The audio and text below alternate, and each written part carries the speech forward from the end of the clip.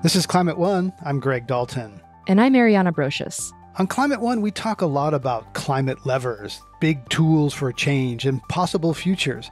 But equally important is our past and the historic patterns of racism, injustice, and resource extraction that have led us to where we are today. Right. We can't move forward without understanding where we've come from. And that crisis is still unequal today. We are seeing climate impacts affect people differently based on socioeconomic status, where they live in the world, and the resources they have available to them. So naturally, that leads us to talking about bison. Bison? You mean buffalo? Yeah, bison or buffalo. The term is used interchangeably, and we're going to use it interchangeably on today's show. The scientific term for the animal is bison, but it's common to call it the American buffalo. This is the charismatic megafauna of the American plains, this icon of the West that at its peak ruled the Great Plains in insane numbers that we can't even comprehend today. Millions of animals roaming across a huge, wide open landscape. Right, we've probably never seen so many animals in one place, bison or buffalo. The history of the westward expansion of the United States is full of human and cultural genocide, land theft, and destruction of animals and resources. And the bison tell this story of that unchecked greed and the exploitive nature of colonial settlers and their corresponding campaign to remove Native Americans from lands they had inhabited for hundreds of generations. You have to know what happened. You're not diminished. You're actually made stronger by learning the complicated parts of our history. You're weakened by soft-selling it.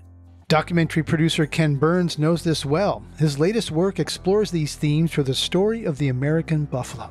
We put them on a nickel with an Indian head, fetishizing and romanticizing two groups that we spent a century trying to get rid of. Ariana, I was really hit in the gut watching this. It was difficult and inspiring. I saw the roots of many problems underlying our climate conundrum today. Hunters removing hides from bison and leaving the rest of the animal to rot on the plains. Mad rushes for golds, feedlots for cattle that look like the earliest factory farms. What struck you most?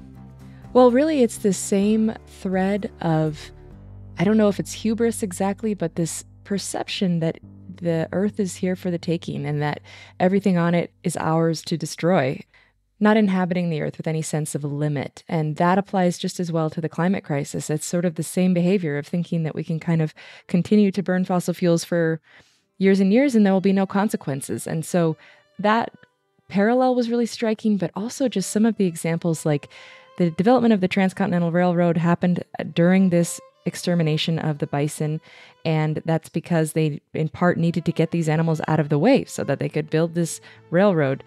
And there was a period in our history where people would travel from the east on the railroad out to the plains and shoot buffalo from the window of the rail car and just leave them there, shoot them for sport. And I still can't get my head around that was an activity we took pleasure in and people didn't see any issue with. It bothers me even now. However, there's also a real undercurrent of resilience in this film, both of the species, the bison that we do begin to rehabilitate, and of the people, of course, the indigenous people that lived all throughout the plains, who had been there since time immemorial and who are still here today. Right, it really does turn and uplift in the second part. Ken Burns says his films have been exploring kind of the same question for decades. Who are we? As Americans, who are we? In this one, he probes the human ability to destroy animals and people and the human ability to protect and restore and nurture. So it's balancing that tension both. Yeah, it's worth watching. The American Buffalo premieres on PBS stations this week, and today on the show we have an in-depth interview with Ken Burns, as well as my conversation with Rosalyn LaPier, an Indigenous environmental historian who's featured in the film. Greg, take it away. In a New Yorker profile of you from a few years ago, I read that there are a few items that you always carry, including a button from the uniform of a soldier who participated in the D-Day landing and a ball that a friend picked up at Gettysburg. Do you still carry those? Yeah, I do. I have, first and foremost, after the Civil War series came out, a woman wrote me a wonderful letter about the complexities of the epic story of it. She related it to the Bhagavad Gita, the great Indian spiritual narrative, and with its love and hate. And she crafted metal, and she crafted a heart, a feeling feeling heart, she called it. It was a little indentation, and I kept it in my pocket, and I immediately asked her for a couple more for my then two daughters. And now that I have four, I've gotten two more, and I've kept that, to which I've added the button that a friend of mine gave me that was worn by a relative at D-Day, and a few other things that get collected. Powerful things, yeah, to tactile connect Yeah, they're to the just a history. way to sort of unite a lot of the disparate aspects of the enterprise. I've Hmm. sort of admitted that we've made the same film over and over again, and I think it's true. All of them ask this question about who are we. In making American Buffalo, was there a new insight into who we are through the story of the bison? I'm not sure, Greg, that I can satisfactorily identify that for you, but I can begin to describe all of these are accruals that are imperceptible, like a pearl is in fact an irritation, and then we value it because of these imperceptible layers that are built up. And so each project does offer some other view, but it doesn't have a kind of directly articulated sense. That isn't to say, oh, well, Mhm. this film gave you these building Mhm. blocks.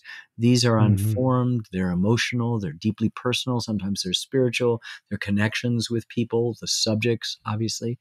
So I think in Buffalo, a project we've been talking about for more than 30 years, and I'm so grateful that we waited, is that it permitted us to benefit from new scholarship. It permitted us to be older enough that we didn't need to just in a knee-jerk fashion acknowledge other points of view or other people's, other cultures, but actually yield to them so that we could let go of some of the paternalistic, perhaps even patronizing viewpoints that come even from the best intentions, and permit people who have 600 generations of experience with this animal Mm. to have their life ways, have their spiritual beliefs, have their existence govern a way to look at it, and not just be, well, that's just a subset of us, meaning white European Americans. And so it permitted us, in a way, a kind of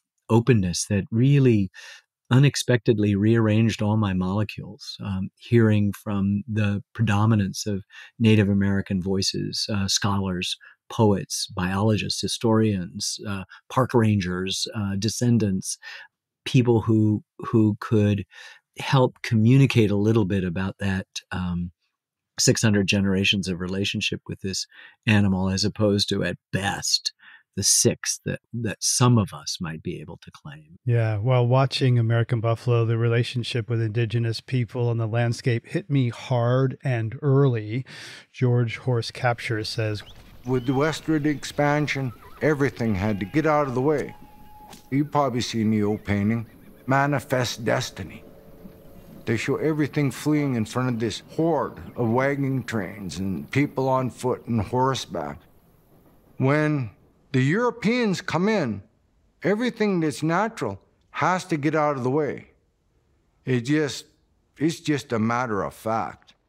it just really hit me in the solar plexus watching how quickly, when European settlers come in, that manifest destiny is manifest. And I'm interested in how you see that contrast and how it shaped the story, because that comes in early and hard. Yeah, I think it's really a clash of two visions of a relationship to the natural world, as our commentators say. One is interconnected and intertwined, that see the buffalo as brethren, as kin, as relatives. And the other, which is sort of the position of we're the dominant species, what part of get out of the way don't you understand? And that we're Mm. civilized and not savages, which is already another dislocation from the idea of the equality of human life.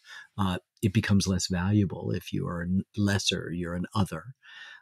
It's devastating. I really think it's devastating for us to relive and to Mhm. show, but it's something you have to know what happened. You're not diminished. You're actually made stronger by learning the complicated parts of our history. You're weakened by soft selling it, by excluding different parts because you're afraid to traumatize. There's a wonderful woman who teaches history in Maryland who was born in Germany. And she said, look, I've been taught from an early age about our history, and arguably the Germans have the worst and done a great job of teaching that history. She goes, I'm not traumatized. And you literally can't walk anywhere in Berlin without tripping over the exhibition of it. Then the cobblestones embedded in the sort of the ground, the earth, are the crimes of their past. And they've done a remarkable job of it. And we, on the other hand, being the greatest country on earth, have actually minimized that history, made it superficial, sanitized it in a kind of Madison Avenue selling job. And if we wish to be exceptional or remain exceptional, whatever your opinion is, you got to be incredibly self-critical. You don't get better, and you're not the best, period, if you're not that way. So getting to those painful truths and being self-reflective about who we are, is it fair to say that America was built on stolen land with stolen labor? Duh. Yeah. No, I mean, it's but that's not the Madison Avenue story that we hear, that we tell ourselves. It is foundational. Our revolution, which we see as a kind of sanitized, 55 white guys in Philadelphia thinking great thoughts. That happens at the Constitutional Convention. And there are some really magnificent compromises and some really tragic compromises that are done. But the tragic ones are very simply, we are going to assign to the federal government the question of taking care of the Indians. The war starts, the revolution starts as much over Indian land as it does over taxation and representation. And it's from ordinary folks who just want a piece of land to farm because in Scotland or Wales or Ireland or England, their family has worked the land for a lord for 1,000 years or more. And they now have a chance to do something else. And you can understand the desire, but it's not their land. And it's the land of people who don't really understand it. George Capture Jr. in the film at one point goes, my cattle, my land. And you realize, oh my God, our whole notion, the momentum, the inertia of ideas about property, right, have conveniently forgotten that, just a few generations ago, it wasn't our property. It was somebody else's who didn't think of it in the same way that we did with deeds and over to that tree and over to here. There was a more symbiotic sense of a relationship with nature. And then, of course, coexisting with this is chattel slavery, perpetuated even after the man who owned hundreds of them distilled a century of Enlightenment thinking into one sentence that begins, we hold these truths to be self-evident, that all men are created equal. That's our creed. I just think lots of stuff is there to be examined. And one of the ways that a story about the American buffalo permits you to do is you're doing, unlike the other biographies we've done, the biography of an animal. And you would think that this would lead you into sort of nature films or science. And it's not. It's really a way to see in their eyes, through their eyes, the relationship with the people they had for 12,000 years and the more recent relationship and the great tragedy that takes place on the Great Plains. And let us also not ignore the fact that this is also a very positive story, a parable of de-extinction. And in the midst of climate change, when we will begin to see more and more large megafauna, charismatic fauna heading towards extinction, we do have this model of a man-made disaster, as climate change is, different sort of thing, slaughter, and then bringing us back from the brink. Now there are 80 tribes in the Intertribal Buffalo Council that are helping to bring bison from various locations and bring them back to various tribes who have had that relationship severed. And they're not just going to keep them as zoo animals, they're going to eat them, but in a sustainable way, and perhaps help to repair some of the horrific nutritional damage that has been done to them over the last 150, 250 years. Yeah, that's one of the parts I really appreciate is how they eat them and they worship them, and because they're dependent on them, and that they hold that kind of, it seems contradictory to some people to worship something that you eat. Look, we sit down, many families, certainly at Thanksgiving, and we say grace. We are grateful for the food. This is a small, perhaps now glib, perhaps we've forgotten the initial connection of what Native peoples have done. The earth has given us this beast. We will use every part of it, from the tail to the snout, even its snort, Gerard Baker says, because the sounds of the buffalo work themselves into rituals. Gerard is a Mandan Hidatsa Indian in what is now North Dakota. But we are going to realize that there is this incredibly delicate and incredibly obvious symbiosis, that by taking a buffalo, we have elevated this species to, and that sustains us. We've elevated the species to the highest of spiritual dimensions. And we know this. Everybody knows this. I sort of think that somewhere along the line, consciences are pricked and things happen. The buffalo we begin to save, sometimes for the wrong reason, sometimes for the right reason. We put them on a nickel with an Indian head, fetishizing and romanticizing two groups that we spent a century trying to get rid of. But somewhere underneath that is a prick of conscience, that we know that these two developing symbols of us, of the United States, the Native American and the buffalo, are not us. It's what we've done. We've done our best to get rid of them. And yet we know deep down they know something we do not know. It only follows for George Horsecapture to come on and say, I just have to ask, why do you destroy the things you love? It's a really good question for Western peoples. Right. There's so much there. I actually have gone to the American Prairie, used to be called Reserve in Montana. I didn't really understand what they were trying to do. And now after seeing American buffalo, I was like, okay, I get it. And this is, I guess, a parable of how we can restore the buffalo. We can restore a lot more that we've destroyed through greed and extraction. On Climate One, we talk a lot about extraction of fossil fuels, other resources. One line in American Buffalo is when the writer Dayton Duncan says the worst line that can be said for Indigenous people is, then gold was discovered on their land. All sorts of bad things then happen in California, Montana, elsewhere. So how do you see the story of the buffalo relate to the story of mining and other forms of extraction? It's so important. I imported to this film from uses in two other films, The West and the National Parks, this wonderful quote by Lord James Bryce, who 50 years after Alexis de Tocqueville came through the United States, he would eventually be the ambassador from Great Britain to the United States. And he has this bittersweet thing, like, what's your haste? Why this haste? He asked, we have cities bigger than yours and we're still not happy. And that, don't you wish to go back to that moment, as he said, when you burst into this splendid, silent nature? He forgets it wasn't so silent, and that nature was filled with lots of Native Americans. But the point is well taken, that there is in manifest destiny this idea that we are destined to o'erspread the continent for our yearly multiplying millions, as I think it's O'Sullivan says at the middle of the 19th century, that we just bulldozed over everything. We looked at a stand of trees and thought board feet. We looked at a river and thought dam. We looked at a beautiful canyon and thought what minerals can be extracted.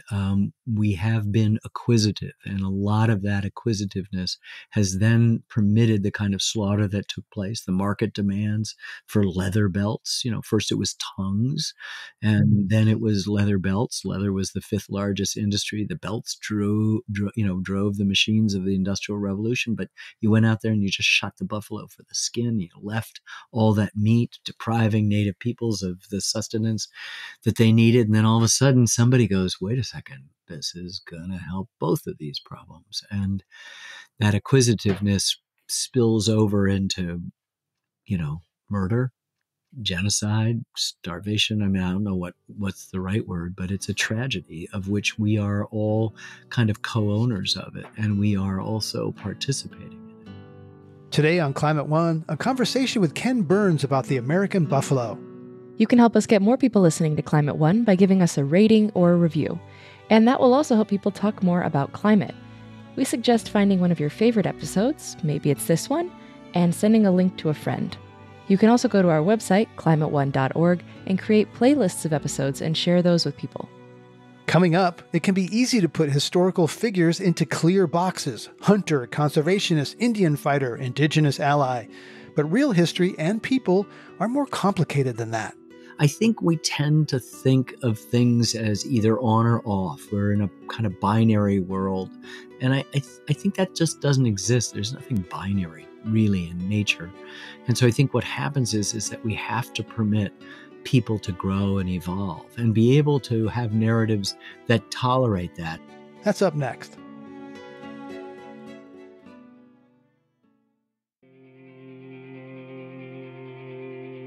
In 1874, Congress sought to pass the Buffalo Protection Bill, which outlawed killing female bison by non-Indians. This was a moment of growing awareness about the way white hunters had decimated the species. But President Grant didn't sign it, and the bill died, and the slaughter of the bison continued. As documented in Ken Burns' latest film, The American Buffalo, many powerful people realized killing the bison would also hurt Native Americans, and they did so intentionally. These are the words of Theodore Roosevelt written before he became president, read by actor Paul Giamatti. While the slaughter of the buffalo has been in places needless and brutal, and while it is to be greatly regretted that the species is likely to become extinct, it must be remembered that its destruction was the condition necessary for the advance of white civilization in the West. Above all, the extermination of the buffalo was the only way of solving the Indian question, and its disappearance was the only method of forcing them to at least partially abandon their savage mode of life. From the standpoint of humanity at large, the extermination of the buffalo has been a blessing. What do you feel when you hear that? Just unbelievable, unspeakable sadness. I've worked with Paul a few times, and we just look up and shake our heads. We tend to, when we tell stories in history, we tend to fix people at one particular point. Oh, they're this thing, a white hat or a dark hat, is the simplest thing, a cowboy or an Indian. There's always oppositional stuff. And it's never as simple as that. And I think this story details the transformation, the development of lots of characters, including Theodore Roosevelt, who's inexcusable, white supremacist, unbelievably brutal comment. He goes out there and he wants to kill one to put up on his wall. And then when he realizes they're all being killed, he then sees this as an agency of policy with regard to the taming of the West. And this is what we did too. And then he also becomes, a conservationist. First, conservation is born among hunters, which a lot of people don't really remember or accept. And people who enjoy hunting did not want to lose the thing that they were hunting. And so they realized there had to be some sustainable way to do it. And he migrates even farther. I don't think he ever loses completely the reprehensible white supremacist viewpoints, the things that subscribe to aspects of eugenics. And a lot of the characters in our film are like that. Other people make bigger moves. I'm thinking of Charlie Goodnight in the Panhandle of Texas, who starts off as a ranger and an Indian fighter and killer, and a killer of buffalo. He wants cattle in the Palo Duro Canyon. He's got the first ranch there in the Panhandle. But later on, his wife asks for him to save some calves, and she's lonely, and they build a herd, and he eventually becomes quite close to the native tribes that he'd spent a long time killing and pushing onto reservations. And even an enemy of his, Quanah Parker of the Quahada branch of the Comanches, they become friends at the end. And he's offering some of his buffalo for them to slaughter for their rituals because they have none. And it's impossible to have that. William F. Cody, Buffalo Bill, bragged about killing over 4,000 of them, and then suddenly realized that, if I'm going to continue this Wild West thing, which is making him rich, I've got to have buffalo. And so I need to save them too. There are people who are doing it for, as I said, lots of, really good reasons, and some of them not so good reasons. But the buffalo gets saved despite the fact that, sometimes these objectives make for strange political bedfellows. So I'm glad you mentioned Quanah Parker, because I'm ashamed at how little I learned about Native American history in some fine schools. And reading Ishi, Last of His Tribe, told me that they were all gone. They're still here. And I've come to talk to and get to know some Coast Miwok where I live north of San Francisco, and I hear from them, we don't want to be perpetually portrayed as Yes, victims. And exactly. Quanah Parker is a Comanche warrior in Oklahoma who helps his people adapt to reservation life. He owns a large house, herd of cattle with 500 head, hired a white man to tend his 150-acre farm. I'm curious to hear a little more about Quanah Parker and how he typifies Americans trying to live in two worlds. You're talking to an anthropologist's son whose map above my bed had the political divisions of the states, but the states weren't listed, or else they were in sort of half tones, and it was all the native tribes. And my father showed me the book of Ishi and the film of Ishi, and I think we tend to think of things as either on or off. We're in a kind of binary world. In our politics, it's one thing or the other. In our computer world and in our media culture, it's one thing or the other, a one or a zero. And I think that just doesn't exist. There's nothing binary really in nature. And so I think what happens is that we have to permit people to grow and evolve and be able to have narratives that tolerate that. And Quanah goes a really long way. It's a very impressive story, as is Charlie Goodnight's. Michelle Pablo up near the Blackfeet Reservation, who had the largest herd. He's trying to sell it to the United States. Nobody wants to buy it. So the Canadians want to do it. Then he's a traitor for selling our buffalo herd to the Canadians, and he can't get all of them rounded up. And so they create a buffalo reserve near his high, but they won't let in his stray buffalo, and then they get killed. I mean, you cannot make this story up. There's no fiction writer in Hollywood who could do it. But at the heart of it is understanding the kind of transformations that people make, however short they are. There's a few people in this film that are central to our story that just move a few steps. Maybe TR moves a little bit more than a few steps, but certainly not enough. And then others who provide us with extraordinary examples of how people can change. And I think, therefore, it helps us escape the pernicious prison of fixing people at one point. Oh, they're gone. They're victims. They're this. There are for example, the National Bison Refuge, I think it was called, just above Missoula, has just been turned over to the Confederated Salish and Kootenai tribes, and they're running it. And they changed it to the buffalo thing. And land back and land rematriation is a national trend. It's huge. And one of our consulting producers, a descendant of Quanah, from the Quahada band of Comanches, Juliana Branham, made a short film to accompany our film called Homecoming. One of the most moving scenes, it's 15 minutes long. One of the most moving scenes is a Native American from Wind River in Wyoming who is rematriating buffalo to various tribes. And he takes them all the way east to the Menominee in Wisconsin. And these people have been separated from their buffalo for 250 years, right? It isn't just 100 or 150 years from the Great Plains, the Northern Plains or the Southern Plains. And the look in the eyes of the buffalo and of the people, whereas they're like, you just all the tales of somebody who went off to war, and it's Odysseus. You come home and you go, there you are. Well, Quanah Parker cried when he saw the buffalo coming back. Of course. I mean, the first reserve that Roosevelt creates for wildlife is in the Wichita Mountains of Oklahoma, whose highest promontory is now called Mount Scott, out of which the Kiowa legend is where all of buffalo came out of Mount Scott to be given to the Kiowa people. And at one point in the middle of the slaughter, Old Lady Horse reminds us of the vision of one person getting up at dawn and seeing them filing silently back into the mountain. And here, to just complete the you can't make it up story, where do they get the buffalo to seed this refuge in Oklahoma? Oh, they have to order it from the Bronx Zoo.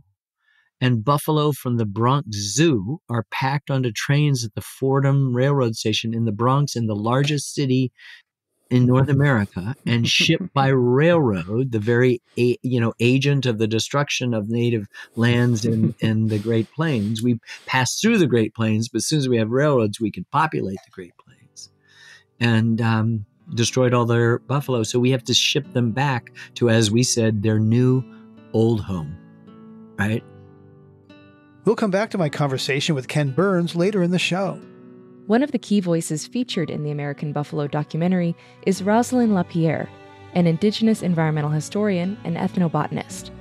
I talked with Rosalyn about the role of bison on the Great Plains ecosystem and in Indigenous culture. I grew up primarily on the Blackfeet Reservation in Montana, and one of the field trips that we would take in the fall was to go to the fall time roundup that they had at the National Bison Range, as it was called. Now it's called the Salish and Kootenai Bison Range. Because it's under the ownership of Indigenous people again, as opposed to the national government, right? Yes. So when the management and ownership switched over from the federal government back to the Salish and Kootenai tribes, they changed the name from the National Bison Range to the Confederated Salish and Kootenai Tribes Bison Range. But they just call it the Bison Range now, too. What was it like seeing a bison? Had you heard stories from your family about them before you actually saw one in person? Well, the stories I had heard about bison were not really of them as like an animal, so to speak. I had heard a lot of stories of the connection between humans and bison as part of the supernatural realm. And so a lot of the stories I had heard about, not just bison, but sort of other kinds of animals, was that they were kind of, because they were from the supernatural realm, that they were often, in my mind at least, kind of these very fantastic images of bison who could talk and who could fly and who could had different types of actions besides just being an animal. And so when I first saw bison that were animals, it was not the same as what I had imagined in my mind. They're pretty big. The ones I've seen are, I mean, I think it's almost, even seeing them on a video doesn't compare to seeing them in real life. They are very big animals. Yeah. And I was just going to say, and most of us kids who grew up, again, primarily on the reservation, we had been around animals, our entire lives. We had been around horses, we had been around cattle. And so we had been around domesticated animal species who are quite large. And so being around a bison that can sometimes seem as big as a horse, but who have a completely different type of animal behavior because they are wild, they're not domesticated. That's really different than being around a horse that is a domesticated species that are usually quite gentle, especially if they're trained. So being introduced to bison and seeing them in that kind of situation where they were being rounded up, so they are being asked, so to speak, to behave in an unnatural manner, which is to corral them and bring them together in a giant corral. And the reason the bison range did that, and they continue to do that to this day, is they do need to control the numbers of bison that are there. Although it is a really large area, it's not that large. And so they do need to control the number of bison to only a few hundred in that area. And so each year when they do the roundup, they decide which bison are going to be sold. And those bison get sold to the general public. They get sold to farms and ranches. They get sold to other conservation groups. And then they go and either live their lives elsewhere, or sometimes a place that is interested in killing them for the meat will also buy them. Mm-hmm. So if you could share, I don't know how your experience differed from that of your grandparents or your great aunt. Did they have more memory of interacting with bison on the landscape in a less kind of controlled manner? No, I mean, they had a similar experience that I did. The bison stopped being part of Blackfeet landscape in about the 1880s. So by the time that my grandmother and her aunts were born, they had already been on the reservation for 20 to 25 years. So almost an entire generation, like by the time my grandmother was born, had lived on the reservation and were kind of confined to the reservation since the demise of the bison population numbers. Maybe that first older generation, they did remember, bison out on the prairies, and they did remember what is now Montana as a place with no fences, no ranching, no farming the way we see it today, no agriculture. But as the generations came along, there was less and less interaction with bison as an animal, but not bison, again, as part of religion or religious practice or part of our mythologies. Mm-hmm. So I'd like to talk a bit about the interconnection between Indigenous people of the plains, particularly the Great Plains, and then this species that, had at its height millions and millions of animals roaming this landscape. In the Ken Burns documentary, The American Buffalo, which you are a guest on, Jermaine White lays out this timeline. When the buffalo are here, the land is good.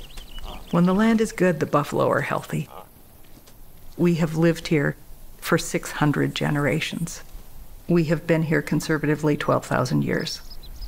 So if you think about that 12,000 years, imagine that on a timeline, and then take that 12,000 years and wrap that timeline around a 24-hour clock.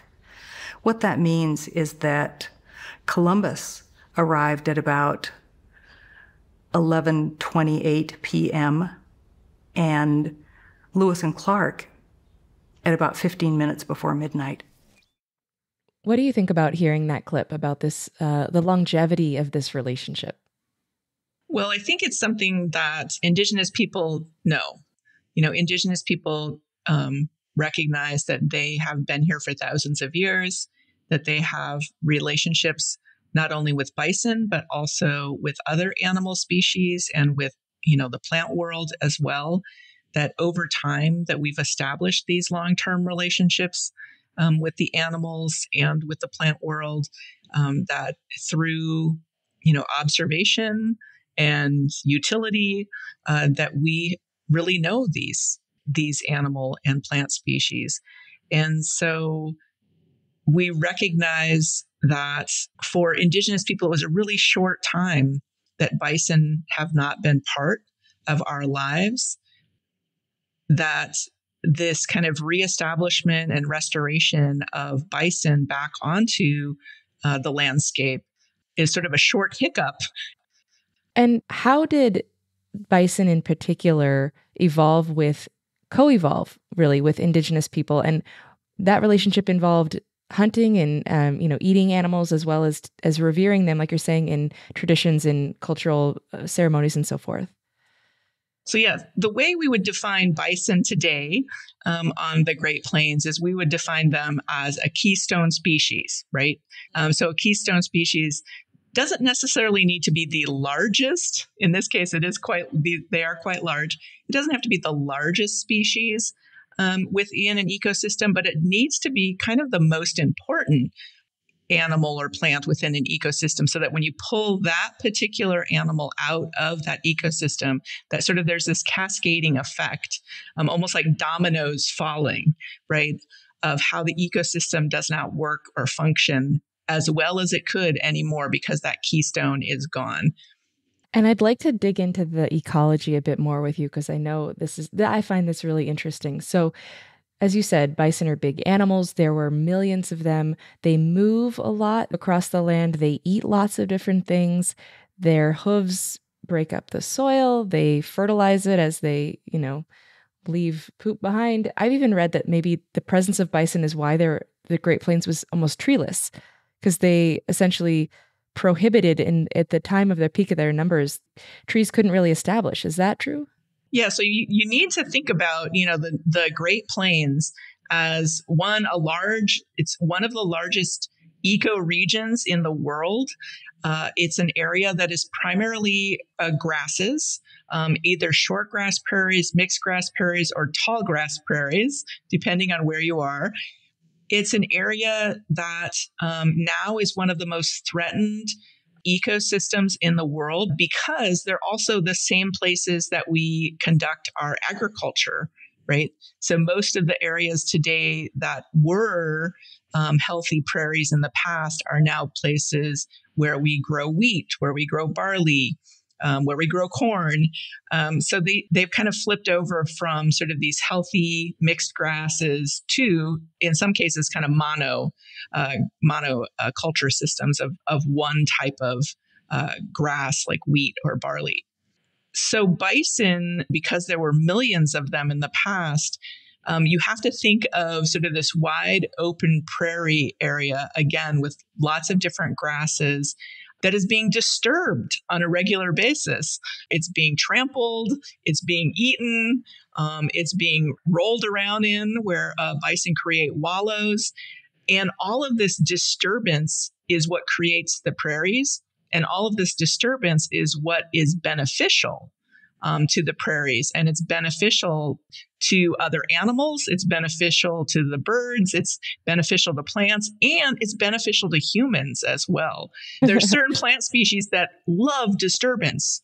And that's where they grow. And so when the bison would disturb a particular area, either by walking through it or trampling through it or rolling around in it, then certain plants would grow in those areas. Indigenous people learned this over time and learned that in particular areas, those were the places where you could collect particular medicines or particular kinds of food. And so they wanted the bison to be in particular areas, to disturb those areas so that then they could go back and collect food and collect medicine. And then they wouldn't have to, kind of the stereotype often that people say about Indigenous people is that Indigenous people, went, quote unquote, I'm doing air quotes, air quote, searching for these things. Often they knew exactly where to find them, right? They knew exactly where these plant medicines were because they knew where the bison were. Right, right. And what do we know about the role that these bison played in carbon sequestration pre-European settlement? Anybody who's mowed a lawn knows that grass grows from the bottom up. So the more you mow it's kind of a catch-22, right? The more you mow your lawn, the more your grass grows. This is something that Indigenous people knew thousands of years ago that bison were doing. So what's different about prairie grasses is that prairie grasses have really, really deep roots. Sometimes their roots can be, 6, 8, 10, 12 feet deep into the soil. And this makes for extremely healthy soils on the Great Plains. The bison never over-harvested grass. They would just move on, right? They'd eat grass and then they'd move off to the next place and eat some more grass. And because they were eating different kinds of grass in different seasons, then they were able never to over-harvest one particular kind of grass. Because of that, the soils on the northern Great Plains were some of the healthiest soils on Earth before contact and before modern farming and modern agriculture. Coming up, the parallel mindset between the destruction of the bison and the human-caused climate disaster. We need to think about how our actions really impact the entire natural world. And I think we have seen numerous examples in the past where we have had this belief system that we are living in a world of abundance, and we don't live in a world of abundance. It is a finite world. That's up next.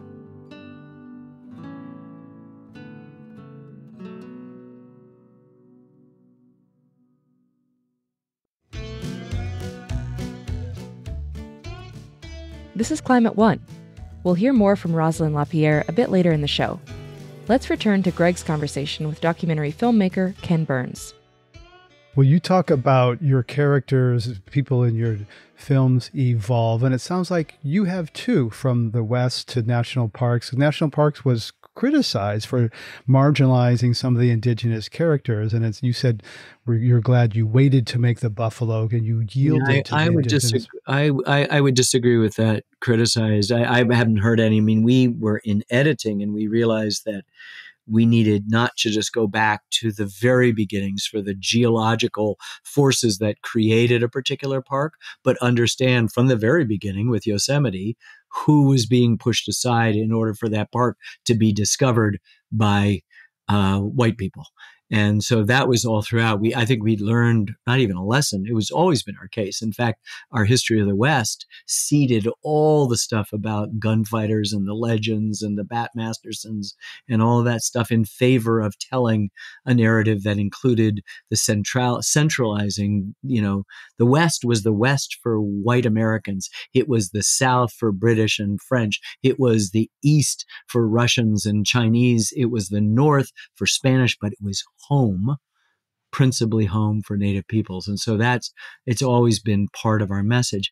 I felt that when we talked, even before that film was out, about doing a standalone film on the buffalo, and each time it just carried along. I think what we were able to do was not change our modus operandi, but just benefit from new scholarship and the ability, as I said at the beginning of our conversation, to sort of seed the kind of agency of the narrative to people who have much greater experience with it. So Brenda Child, as an Ojibwe scholar, wrote in the journal Public Historian that the National Parks documentary, quote, almost entirely erases indigenous history from the landscape. I don't know what film she watched, because we didn't start a description of any park without talking about the original inhabitants and their Native American voices and Native American interviews throughout. So I'm not sure she saw the same film we made.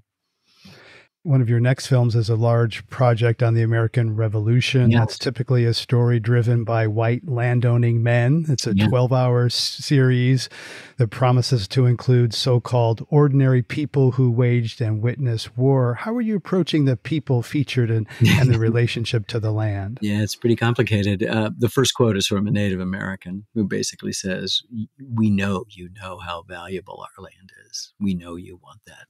We know you're coming to take it." So just the whole thing, we put it in the perspective of that. The losers of the American Revolution are, without a doubt, number one, the Native Americans. Number two, obviously, the Black Americans, who are, despite the fact that we've proclaimed universal rights of all human beings, remain in bondage. And then you can go down the list of who also, the Spanish and the French lost, even though they had helped us.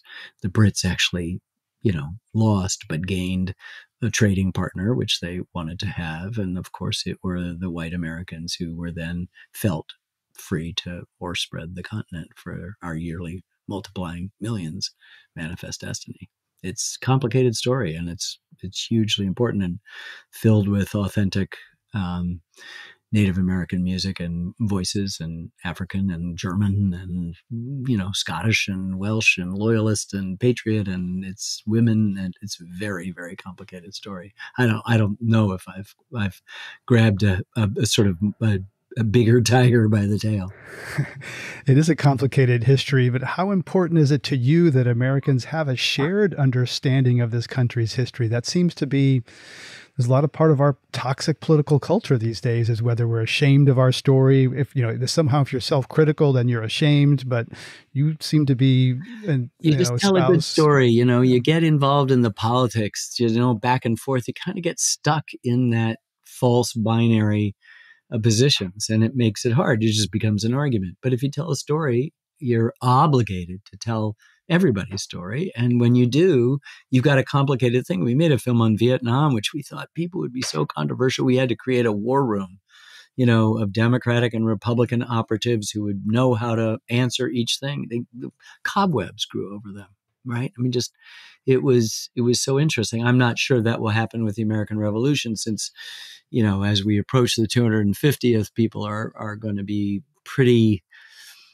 staunch about their own beliefs, but they all can coexist. I mean, there's something there is an aspect of filmmaking which is superficial, say, compared to a textbook.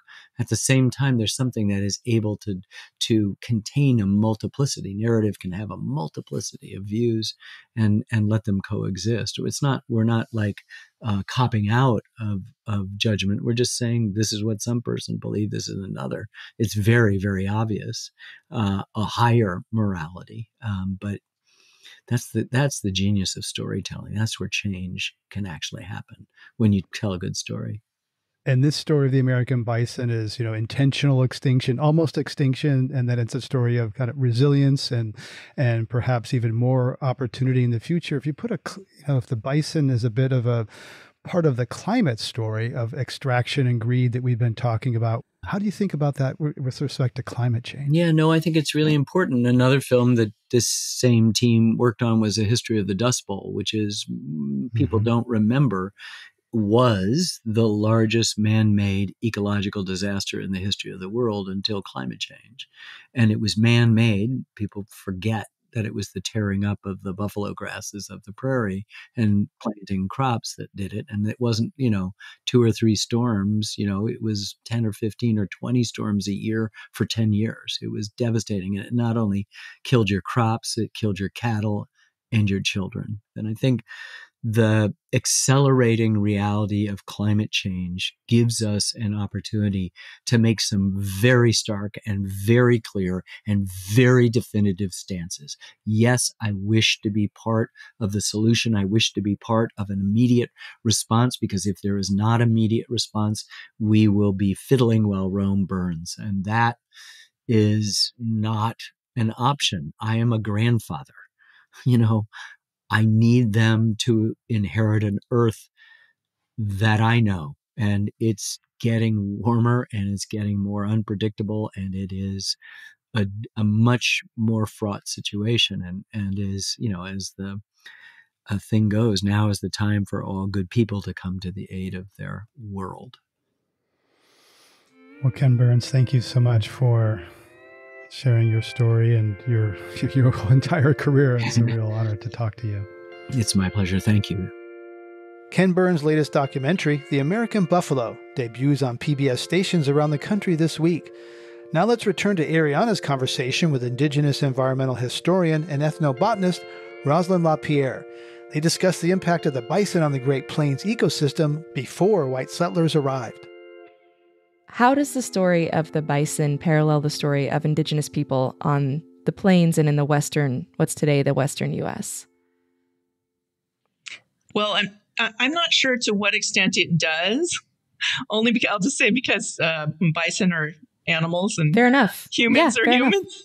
There was an effort by the United States government that's been documented, and it's discussed in the film. How the United States government did attempt to kill most of the bison, and bison can't fight back, right? Bison aren't humans. They can't fight back. They need humans to do that for them. Native Americans also at the same sort of time period were under a process of both genocide and cultural genocide that the United States government inflicted upon Native American communities. And the difference is natives fought back, and they fought back in a multitude of ways and continued to both sort of fight and also work with the federal government to address the policies that the federal government was inflicting upon natives, and to change those policies. So over time, and it took a long time, but over time, the federal government has changed its policy, for example, of cultural genocide of Native American children, so that that's not a policy anymore. I think one of the things that Native people have learned over the past 100 plus years, by both watching what happened with bison and with their own personal story, is that the potential always exists for the federal government to change their policy. The potential always exists for the pendulum to swing in the other direction. So right now we're in a time period of self-determination for Indigenous people, but also restoring the bison and restoring grasslands on the northern Great Plains that are part of the ecosystem that bison use. But the pendulum can swing in the other direction, where funding gets taken away and the federal government decides that they're going to change their policies. So as one elder has expressed to me numerous times, is, Native people have to be eternally vigilant to watch how federal policy is moving so that we can step in and address those things before they begin to happen and before the pendulum swings the other direction. In the film, you ask why destruction is so much a part of the American story. How do you answer that question? I think that's a hard question for me to answer, because I was referring to both, Americans who are part of the settler colonial community, but I was also referring to everybody, sort of, including Native people, that we need to think about how our actions really impact the entire natural world. And I think we have seen numerous examples in the past where we have had this belief system that we are living in a world of abundance. And we don't live in a world of abundance. It is a finite world. And we're kind of seeing this behavior a little bit right now as well with climate change, in that certain people think that we're living in a place of abundance and that there's sort of not an end in sight in terms of water usage or food, etc. Or fossil fuels. Fossil fuels. Yeah. Right. So that the idea that we live in this abundant world, we do to a certain extent, but to a large extent we don't. And there's always an end in sight.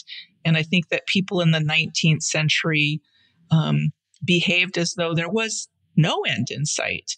And so we saw numerous extinctions of animals from the United States during the 19th century.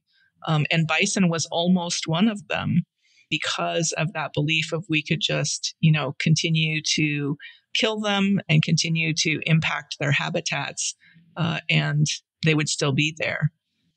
So I think that that's something that today, I think younger generations are beginning to question and ask people from, older generations to really slow down and think about how we are living in a finite world. Yeah, there are very clear climate parallels, as you said. There are now over 350,000 American buffalo, but only about 20,000 of those are under Indigenous or Native management. An article in Frontiers in Ecology and Evolution in January 22 examined the potential for bison being restored by tribal nations on the Great Plains and the benefits this would offer in an increasingly unstable climate future for Indigenous peoples themselves as a food source, especially on places that might be kind of food deserts, but also, as we've been discussing, how resilient bison are as a cornerstone piece of this plains ecosystem and restoring the health of the Great Plains as well. What do you think needs to happen to help tribes who want to bring the bison back in this manner? Well, one of the things that we do know about bison is that they need large pieces of land to live on. So one of the things that people can do is work with tribes and tribal communities to return as much land as can be returned to tribal communities so that tribes can then have bison on that land. We know that the vast majority of bison in the United States right now are confined. There are no free roaming bison. And so we don't know the true kind of ecology or ecological systems that bison impact, because we haven't been able to study them in the 21st century or the 20th century. What we do know We have learned from very small areas like Yellowstone. There's been a lot of scientific research done in Yellowstone, but Yellowstone's not that big of an area. And the bison there are not allowed to leave, right? There's a border around them. So as Indigenous communities are beginning to return bison to their own landscapes, one of the things that we need to think about is how to enlarge Indigenous community landscapes, how to enlarge reservations, how to enlarge their land so that they can have bison that are free roaming bison, if they want that to be the case, or very large areas where bison can live and live in a healthy way with the ecosystem that is in that particular area. Rosalyn LaPier is an Indigenous environmental historian and ethnobotanist. Thank you so much for joining us on Climate One. Thank you. Climate One's empowering conversations connect all aspects of the climate emergency. There are so many aspects of climate that it can be complicated and confusing sometimes to talk about it. And that's where our show comes in, because it can also be exciting and uplifting and really interesting to think about the way we can change our systems and envision a better future. You can help us get more people talking about climate by giving us a rating or a review, which helps other people find the show, or send a link to your favorite episode to one of your friends. And thank you. Ariana Brocious is co-host, editor, and producer. Brad Marshland is our senior producer. Our managing director is Jenny Park. Austin Colon is producer and editor. Megan Basili is our production manager. Our development manager is Wency Shada. Ben Testani is our communication manager. Our theme music was composed by George Young and arranged by Matt Wilcox. Gloria Duffy is CEO of the Commonwealth Club of California, the nonprofit and nonpartisan forum where our program originates. I'm Greg Dalton.